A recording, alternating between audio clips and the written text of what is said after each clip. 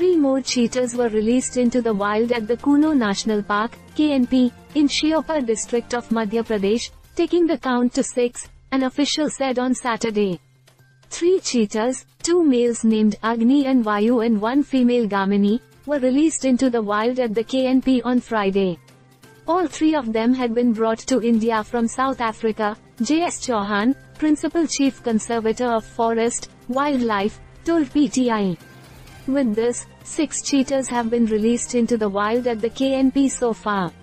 Now, 11 translocated felines and 4 cubs are left in the enclosures, he said. 3 Namibian female cheetahs, who were among the 8 felines brought to the KNP in September last year, and 1 male are still kept in enclosures, the official said.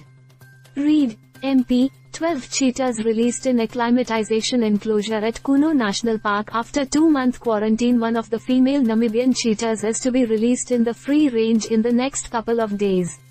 Another female feline from Namibia couldn't be released as she gave birth to cubs. The 3rd female cheetah is not fit for the release into the forest, he said.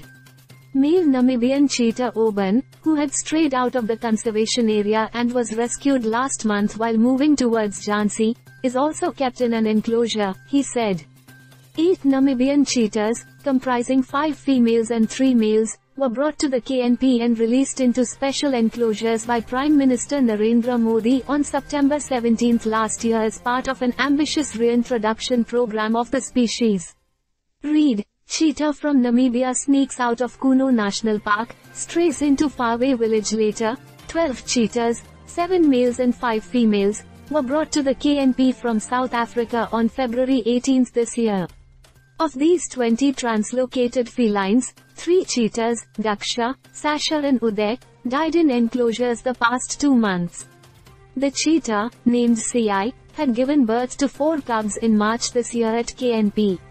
The last cheetah died in India in Korea district in present-day Chhattisgarh in 1947, and the species was declared extinct from the country in 1952. Read, cheetahs seen in the wild in India after 70 years at Kuno National Park.